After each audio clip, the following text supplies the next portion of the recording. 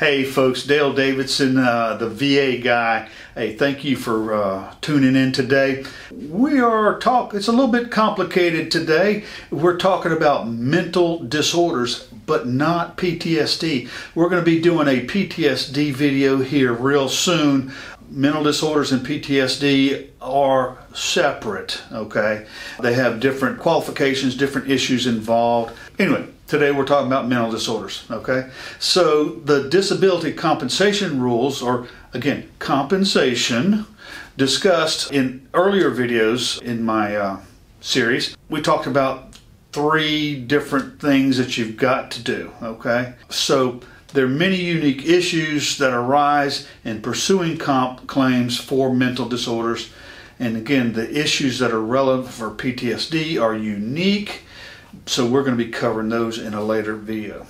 So if you are a veteran seeking service connection for a mental disorder, not PTSD, you usually must have the following to be awarded, okay?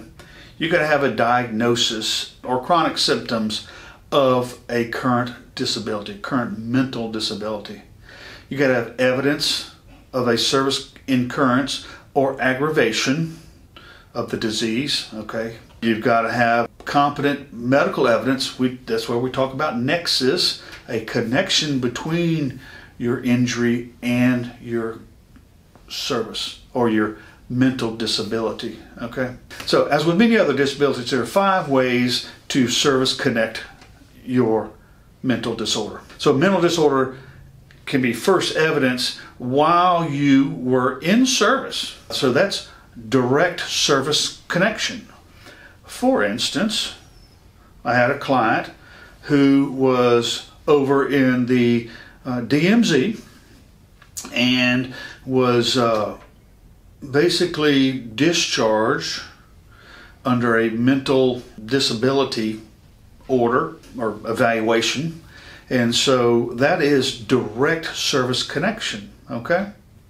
So, second way, the mental disorder could have pre-existed service, but was aggravated by your service. Your mental disorder could have been approximately caused by some kind of service-connected physical condition, something like that. Depression, anxiety, something like that. Certain mental disorders can be service-connected on a presumptive basis, but usually only if they're evidenced within 1 year after service or manifest in a former prisoner of war. I've yet to see any kind of mental disability that's manifest within 1 year of service, and I've not met any former prisoner of war.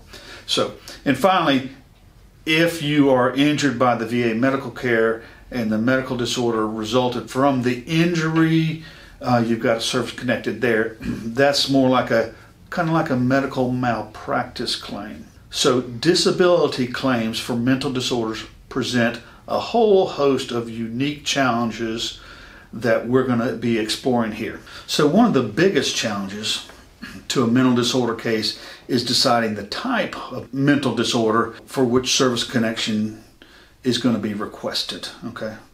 So if you seek benefits, compensation for a type of mental disorder, let's just, for instance, say it's anxiety, okay? And it turns out during the processing of your claim that you really suffer from a different mental disorder, schizophrenia, so to speak. It'd be devastating to you if the VA said, you claimed anxiety, we diagnosed you with schizophrenia, therefore claim denied.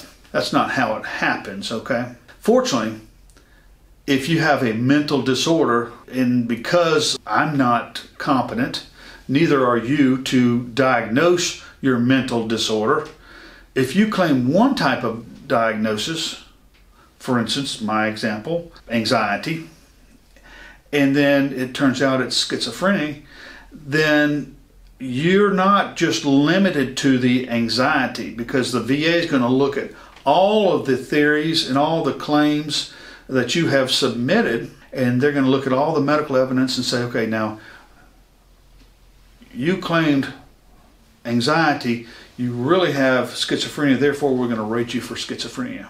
I'm not a psychiatrist, I'm not a psychologist, and so I'm not qualified to diagnose you or your mental disorder. And guess what? Neither are you.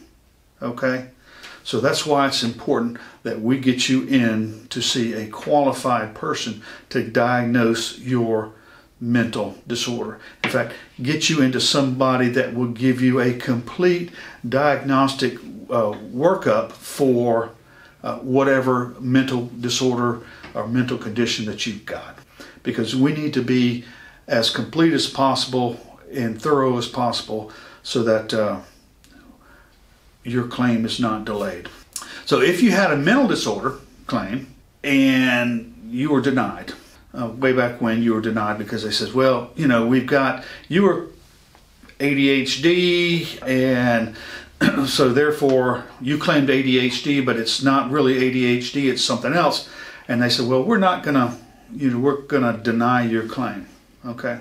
So you could submit new and material evidence to reopen the case. And you can say, well, guess what, VA? The definition for ADHD was updated under the DSM-5. I said I had ADHD back then, but I do now, so you know I had some kind of mental disorder. So you can actually get your case reopened from that standpoint. They've got to reopen your case even if your condition was not previously given a diagnosis. Okay. So what happens if you got multiple diagnoses, multiple psychiatric disabilities? In the past, all of that's been kind of separately denied by the VA, but you can file a request to reopen your claim of service connection for one specific psychiatric disability, but just because you asked to open it for one specific disability doesn't mean they're going to open it up for everything. So you've got to be careful when you are filing to reopen your disability claim for mental disorders that you cover all of them.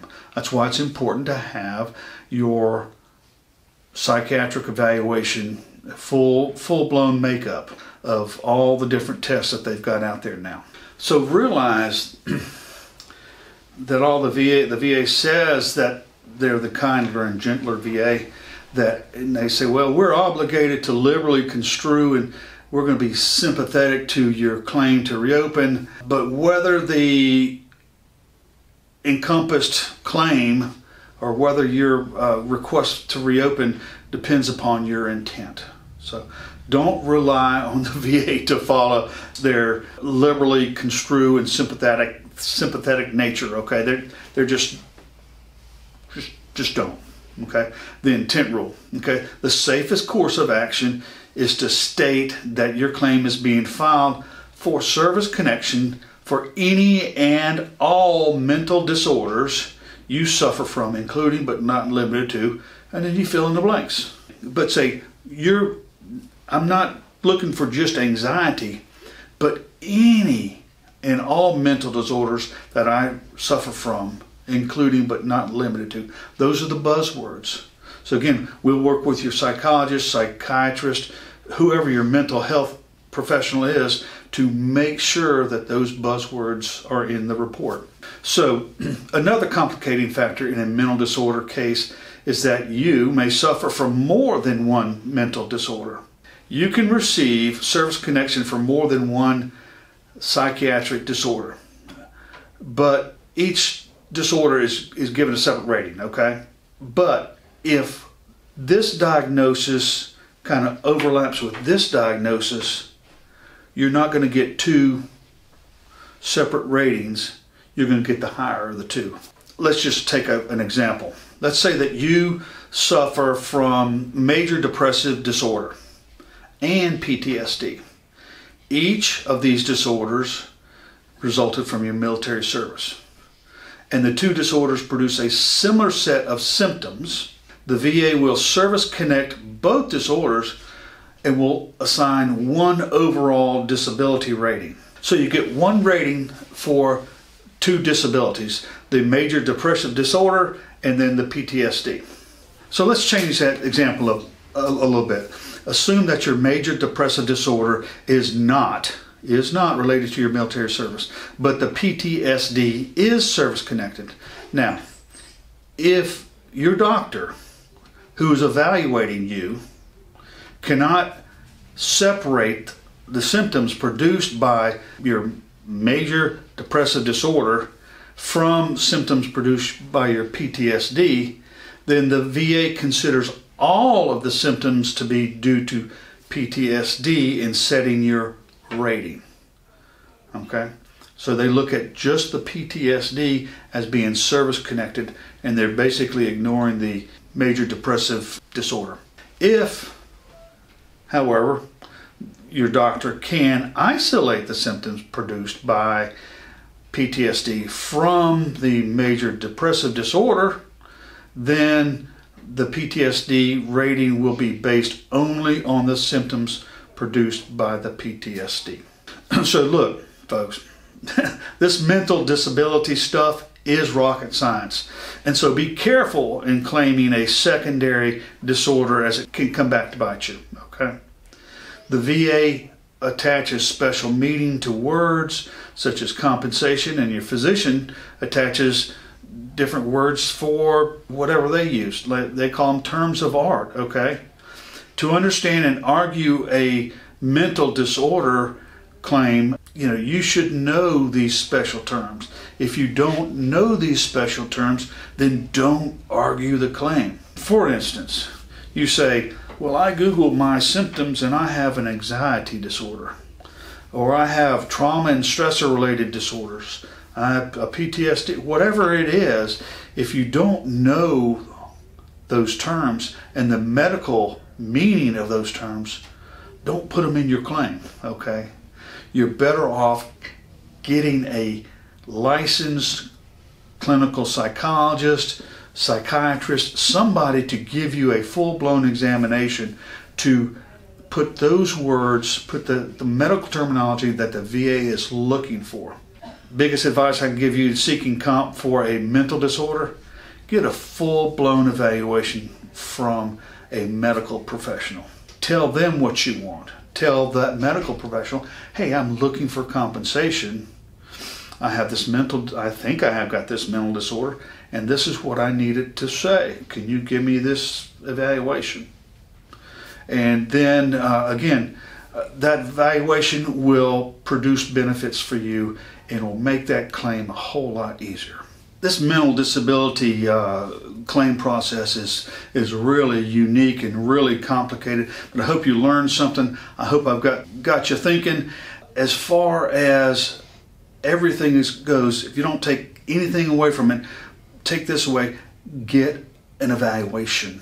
Get an evaluation, all right? So, hey, I've got this video here, 3 things, okay, you need to file your VA claim. So go to that video, and it'll explain the different processes and things like that. But again, the 3 things that you need to file your VA claim in order for you to be successful.